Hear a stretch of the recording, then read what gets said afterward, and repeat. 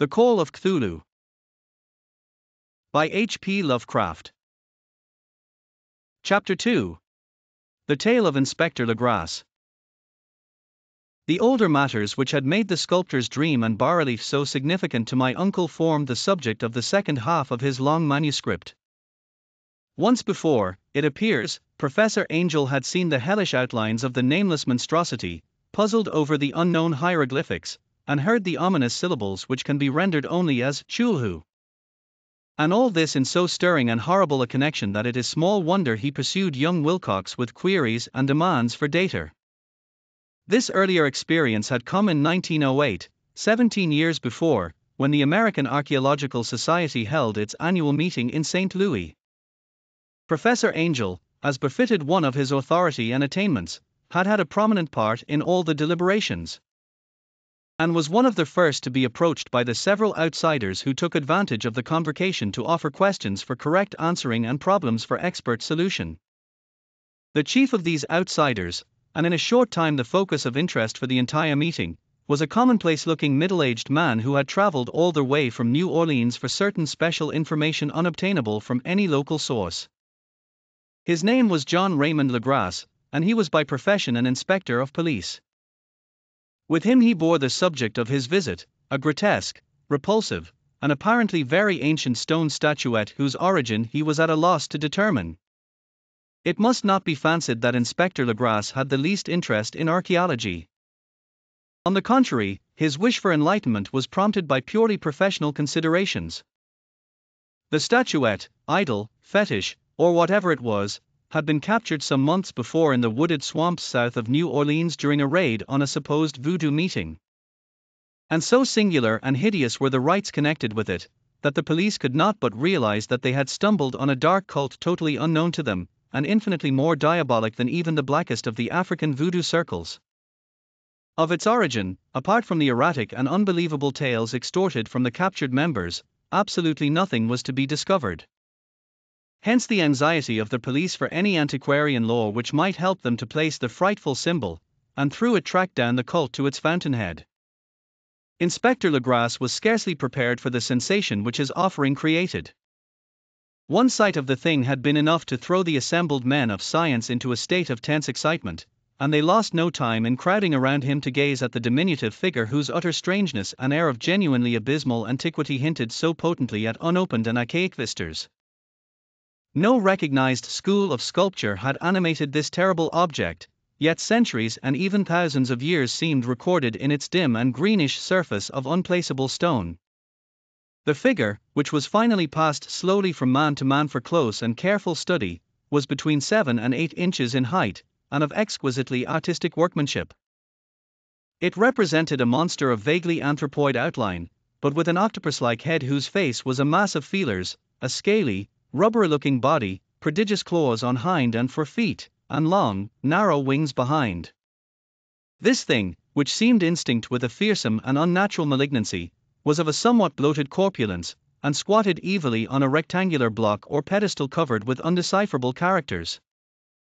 The tips of the wings touched the back edge of the block, the seat occupied the center, whilst the long, curved claws of the doubled-up, crouching hind legs gripped the front edge and extended a quarter of the way down toward the bottom of the pedestal. The cephalopod head was bent forward, so that the ends of the facial feelers brushed the backs of huge forepaws which clasped the croucher's elevated knees. The aspect of the whole was abnormally lifelike, and the more subtly fearful because its source was so totally unknown. Its vast, awesome, and incalculable age was unmistakable. Yet not one link did it show with any known type of art belonging to civilization's youth or indeed to any other time. Totally separate and apart, its very material was a mystery.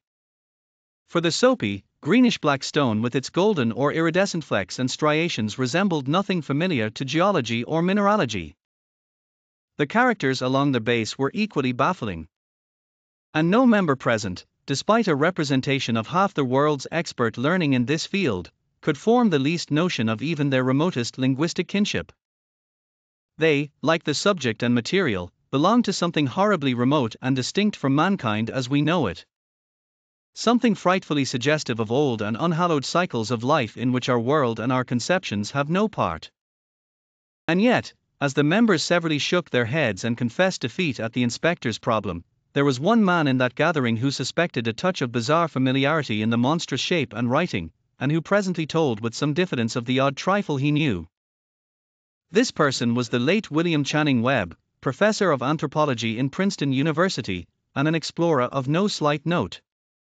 Professor Webb had been engaged, 48 years before, in a tour of Greenland and Iceland in search of some runic inscriptions which he failed to unearth. And whilst high up on the West Greenland coast had encountered a singular tribe or cult of degenerate Eskimos whose religion, a curious form of devil worship, chilled him with its deliberate bloodthirstiness and repulsiveness. It was a faith of which other Eskimos knew little, and which they mentioned only with shudders, saying that it had come down from horribly ancient eons before ever the world was made. Besides nameless rites and human sacrifices, there were certain queer hereditary rituals addressed to a supreme elder devil or Tornasuk.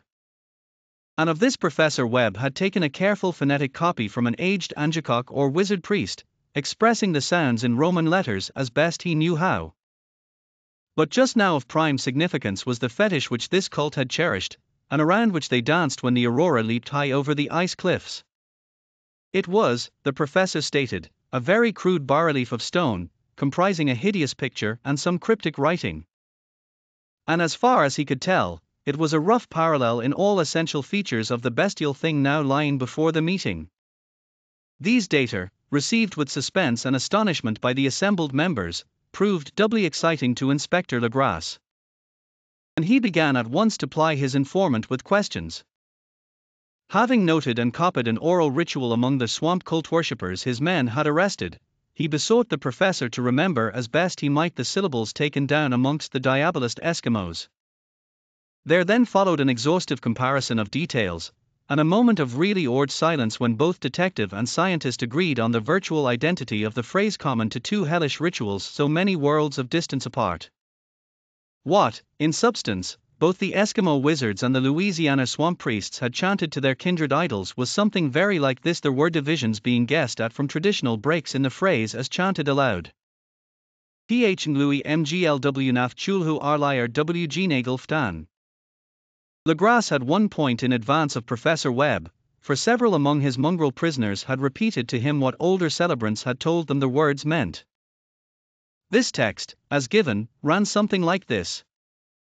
In his house at Arlier dead Chulhu waits dreaming. And now, in response to a general urgent demand, Inspector Legrasse related as fully as possible his experience with the swamp worshippers. Telling a story to which I could see my uncle attached profound significance. It savored of the wildest dreams of mythmaker and theosophist, and disclosed an astonishing degree of cosmic imagination among such half-castes and pariahs as might be least expected to possess it. On November 1, 1907, there had come to New Orleans police a frantic summons from the swamp and lagoon country to the south.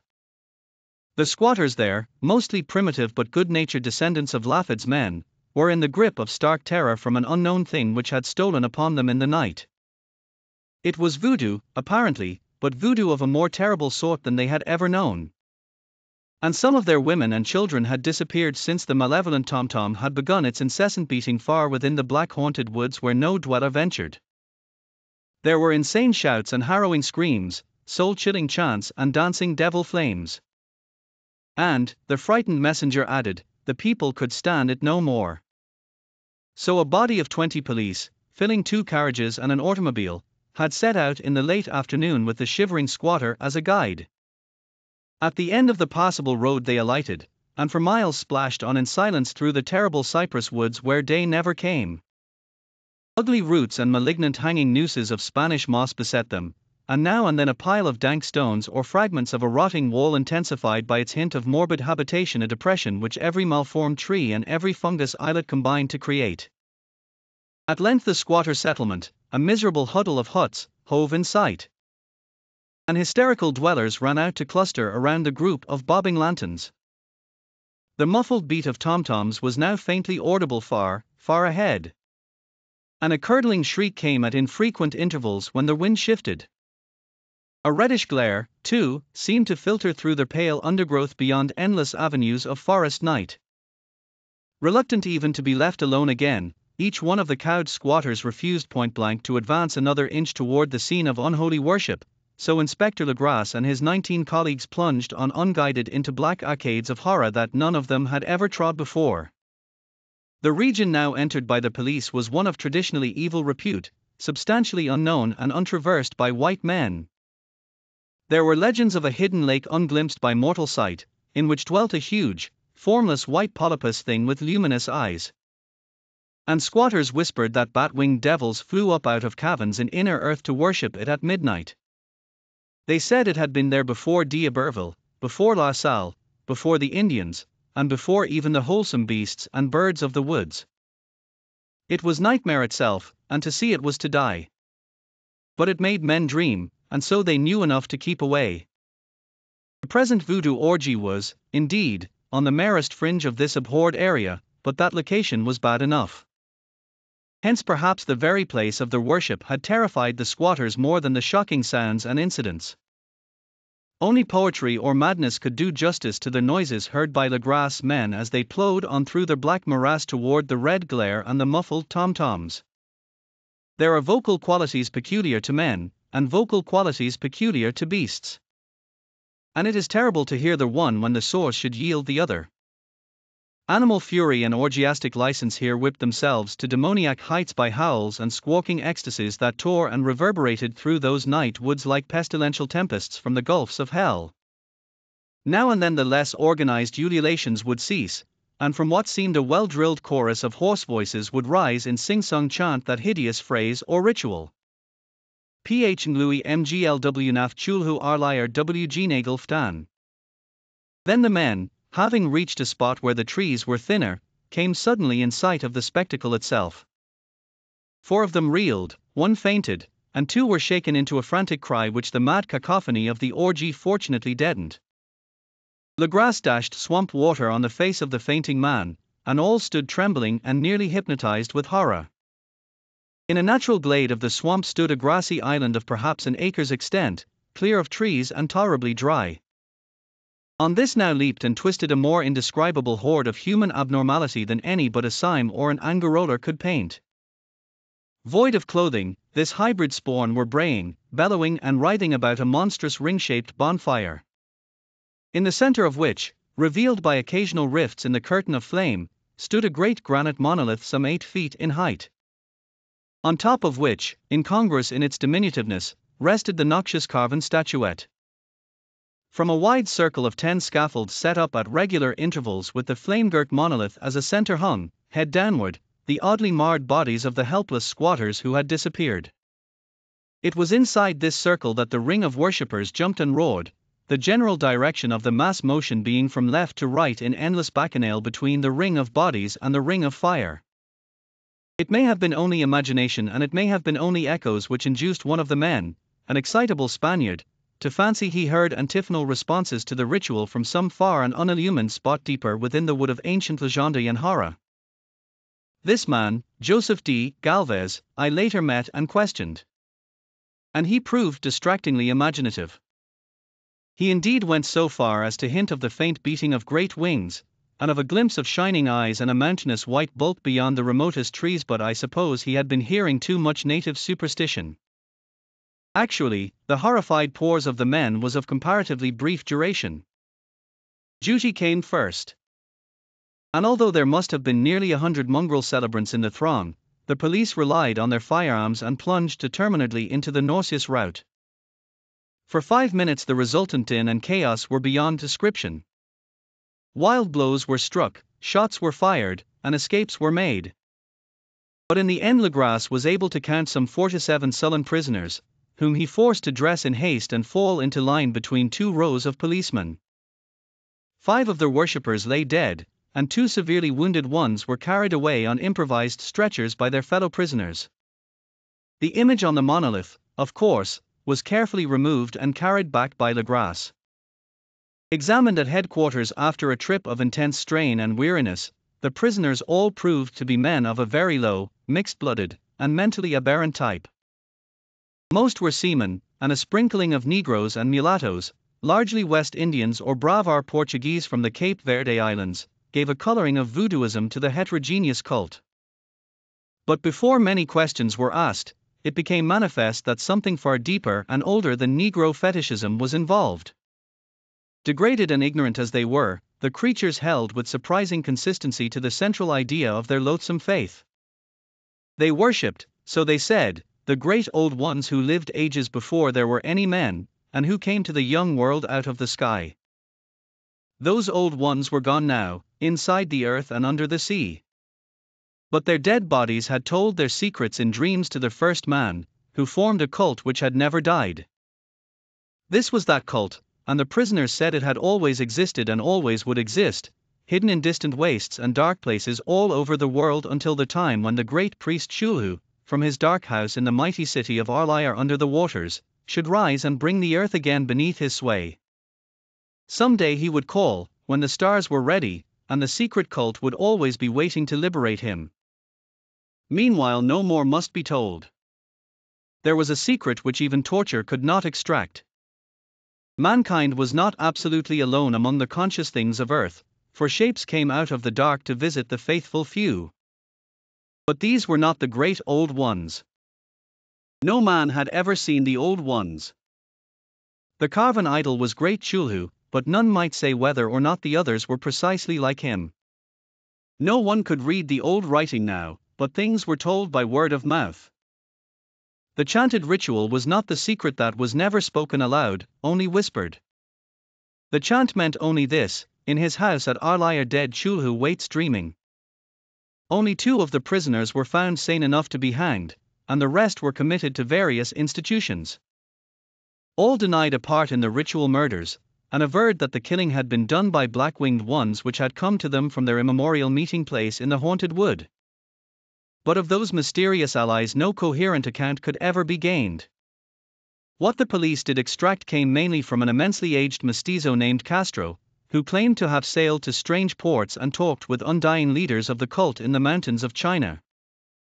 Old Castro remembered bits of hideous legend that paled the speculations of theosophists and made man and the world seem recent and transient indeed. There had been eons when other things ruled on the earth, and they had had great cities. Remains of them, he said the deathless Chinamen had told him, were still to be found as cyclopean stones on islands in the Pacific. They all died vast epochs of time before man came, but there were arts which could revive them when the stars had come round again to the right positions in the cycle of eternity. They had, indeed, come themselves from the stars, and brought their images with them. These great old ones, Castro continued, were not composed altogether of flesh and blood. They had shape, for did not this star-fashioned image prove it, but that shape was not made of matter. When the stars were right, they could plunge from world to world through the sky. But when the stars were wrong, they could not live. But although they no longer lived, they would never really die. They all lay in stone houses in their great city of Arlair, preserved by the spells of mighty Cthulhu for a glorious resurrection when the stars and the earth might once more be ready for them.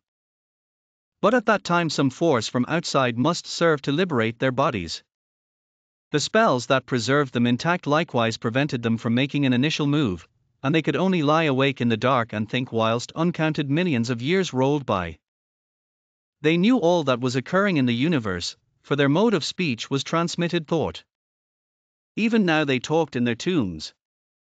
When, after infinities of chaos, the first men came, the great old ones spoke to the sensitive among them by molding their dreams. For only thus could their language reach the fleshly minds of mammals.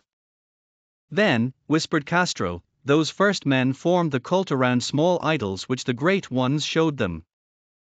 Idols brought in dim eras from dark stars.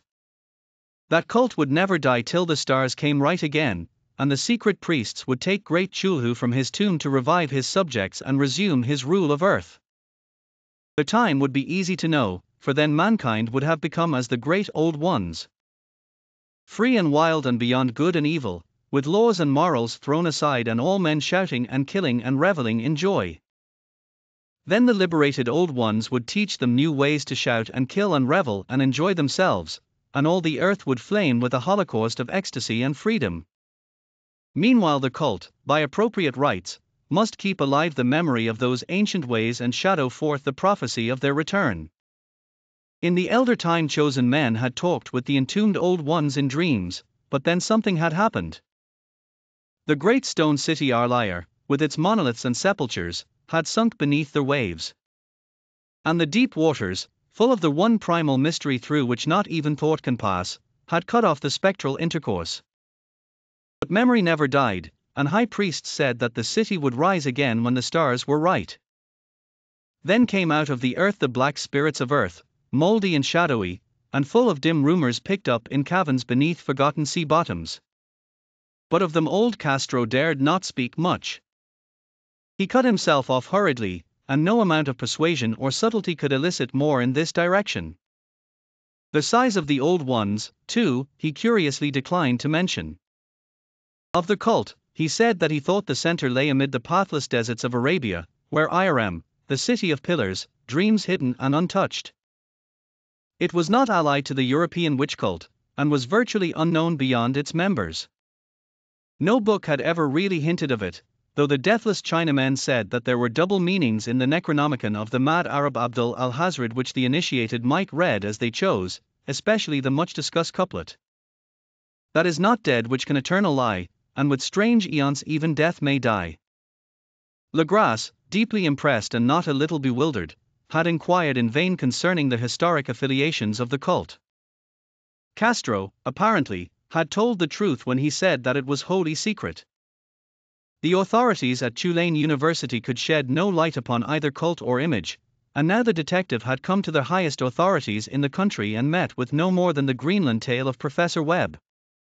The feverish interest aroused at the meeting by Legrasse's tale, corroborated as it was by the statuette, is echoed in the subsequent correspondence of those who attended, although scant mention occurs in the formal publication of the society. Caution is the first care of those accustomed to face occasional charlatanry and imposture. Legrasse for some time lent the image to Professor Webb, but at the latter's death it was returned to him and remains in his possession, where I viewed it not long ago. It is truly a terrible thing, and unmistakably akin to the dream sculpture of young Wilcox. That my uncle was excited by the tale of the sculptor I did not wonder, for what thoughts must arise upon hearing, after a knowledge of what Legrasse had learned of the cult, of a sensitive young man who had dreamed not only the figure and exact hieroglyphics of the swamp-found image and the Greenland devil tablet, but had come in his dreams upon at least 3 of the precise words of the formula uttered alike by Eskimo diabolists and mongrel Louisianans. Professor Angel's instant start on an investigation of the utmost thoroughness was eminently natural. Though privately I suspected young Wilcox of having heard of the cult in some indirect way, and of having invented a series of dreams to heighten and continue the mystery at my uncle's expense.